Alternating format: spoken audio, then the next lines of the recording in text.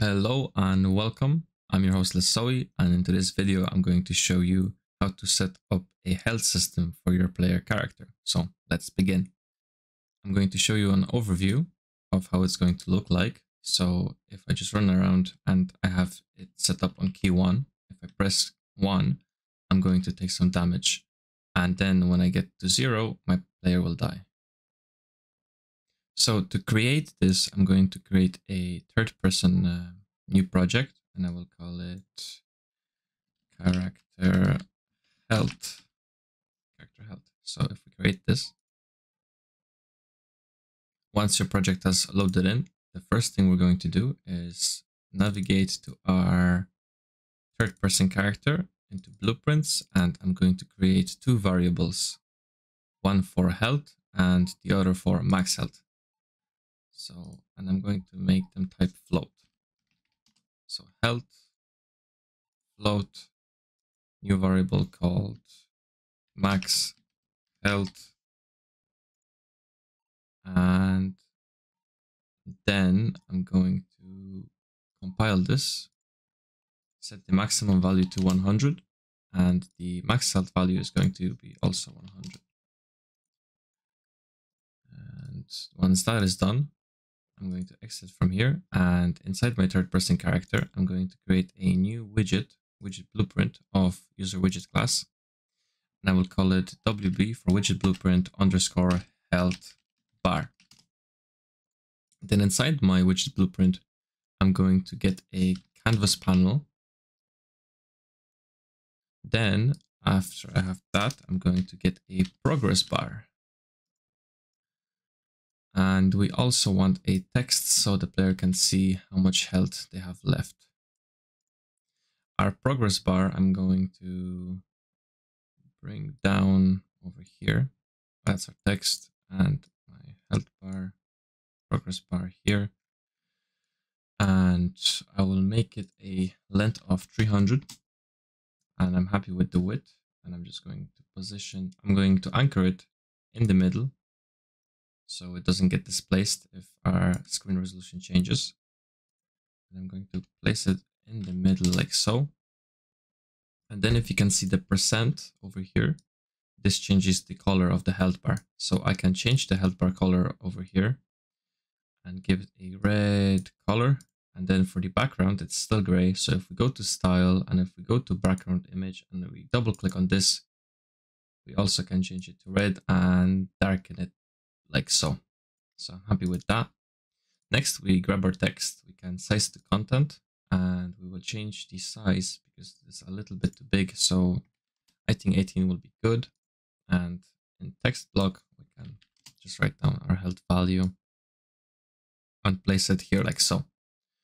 Also, for your text, make sure it's a variable because we want to edit it in the blueprints. So compile and save. Then if we click on our health bar, and if I go to the percent and I click bind, create binding, and inside of here, I'm going to create a new variable called health of type float. Then from get percent, I'm going to cast to our player. So for me, it's going to be the third-person character. So, and the object is get player character. Then for our as third-person character, we're going to drag from here and we're going to get our health that we created inside our blueprint, and we're going to get our max health. So we're going to divide these guys by each other, and then the outcome of this is going to be plugged in into the return node. So that's our health bar setup. And now for our text, click on the text. Also in the text over here, we're going to create a create binding. So the same process, we're going to cast to third-person character. And from here, get player character. Then from the as third-person character, we're going to get our health. And we're going to get our max health. The reason for this is we want to clamp the text so it doesn't exceed below 0 and also doesn't go above 100. So from here, I'm going to get text to float. And actually before that, I'm going to get a clamp of type float. And our maximum value is going to be our max player health, and our minimum value is going to be 0. So from here, we plug it into text to float. And then from here, I'm going to format text, disconnect this node, and in format, we will type curly brackets, x, curly brackets, and plug this into x. And then the return value goes into here, and that is our player health widget done. So we can close this, we don't need it anymore. Then inside of our player character, if you already have an existing event begin play, just create a sequence. And from here, 0 goes into the code you already have, and then 1 will go to the code we will create now. So I want to create a widget,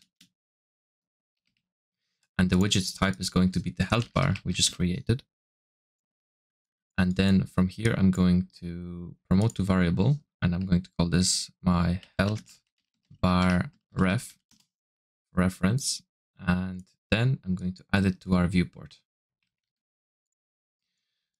And I will just drag it a little bit back because it's too close. And then from our health reference, I'm going to drag off this node and I'm going to set health. And my health is going to be my maximum health, like so. Now for if I save, we can see that actually I missed one part.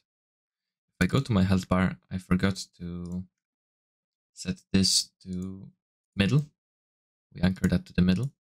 And now if I go to play, we can see the health bar is displayed on the screen, but we don't have actual function yet. So if I go back to my blueprint, into my third person character, in here, I'm going to create a event any damage. So we will get our health and we're going to subtract from the event any damage, like so. Then before I set my health, I'm going to clamp it. Oh, that's comment. I want that. So we're going to clamp float, and our maximum value is going to be our maximum health, and our minimum value is going to be 0. So hook that up like so, and then I will take my health bar reference and I will set health, and I will get our max health and connect it to set. So this is also linking it to the widget we created. Then from here, I'm going to check if my health is equal to 0. And I'm going to get a branch. And if this statement is true, if our health is equal to 0, then we want our player to die. And if it is not, we want our player to have a animation of being hurt or something like that. So if you want to create a death for your character, just create a custom event. And inside, I will rename this to death. Inside of our custom event death, I will say destroy actor and reference to self. So if you have a logic for your death, you can just have it in here, and then inside of your health event any damage, just call back the death function you created. And that's all in there. And just to test this, I'm going to get a keyboard 1. And from here, I'm going to say apply damage. And damaged actor is going to be us. So a reference to self. And our base damage, so how much damage we want to cause to the player, let's say 20, like we had in the video.